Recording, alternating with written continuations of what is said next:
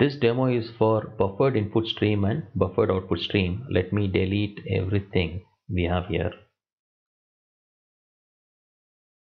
So this is a demo for buffered input stream and buffered output stream. So why we use a buffered input stream and output stream? This is mostly for better performance. That is, instead of writing data directly to the console or reading data directly from the console, you'll be using a buffer. So data will be read from the buffer so that our performance improves. We'll also write data to the buffer. A buffered input and buffered output stream uses a file input and file output stream. Let's go and take a look at it. Let's now create a file object. We need some file to read data from, so we'll use this file. We'll use this file Satish, and it is having hello. So we'll use this file and we'll read data from that file using a buffered input stream. So let us go and create this file object.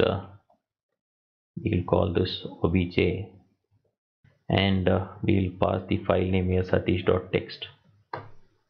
Now we have to create this file input stream, so we can create this file input stream object, file input stream object. We'll call this fin, and this uses the file object.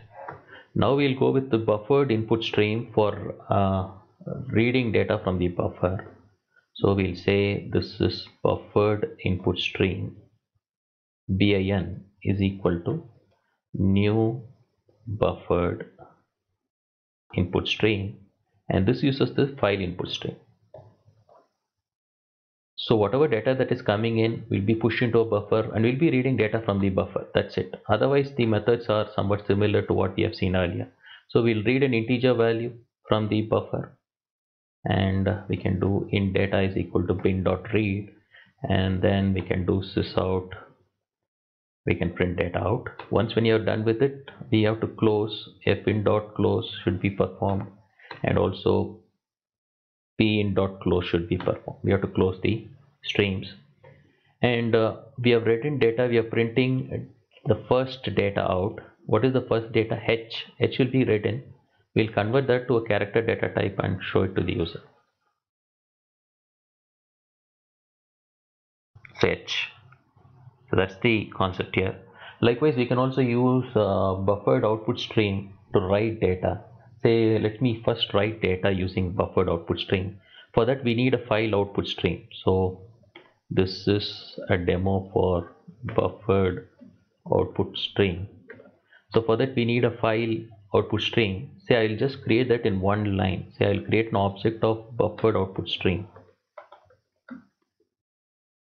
and I call this bout, and inside this I'll create this object of file output stream. Say I can do that in two lines, so I can just do that in one single line, and this one takes this file object. Now I have to write to the buffer, that is bout dot write. I'll write an integer value out. What integer value I'm going to write is, say I'll write 104. 104 is nothing but mapped to H and saved in the file, right? So we are writing 104 to the file. Maybe we'll write 105 for a change, and after writing we'll just go and do bout.close. We'll close the buffer string.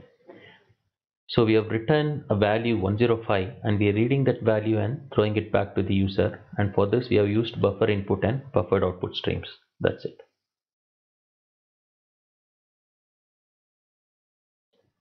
So 105 corresponds to I was written to the file, and the same I was read using buffered input stream.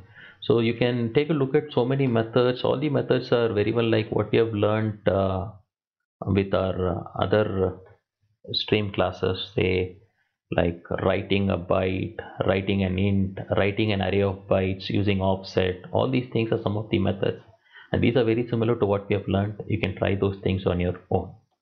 So that's about the demo on buffered input and output stream. Hope you have understood this.